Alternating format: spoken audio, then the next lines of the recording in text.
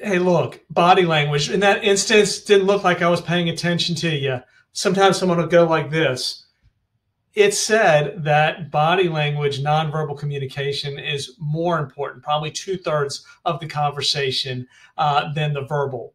So when you're listening to folks, you need to kind of watch and get a feel for the tone. Think about somebody in a job interview answering all the questions right, but really nervous, hesitant to speak, not really engaging, not looking at somebody in the eyes.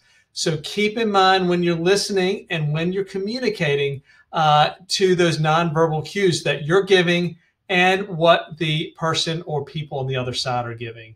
Remember, nonverbal communication is about two-thirds of the conversation. Have a great Tuesday.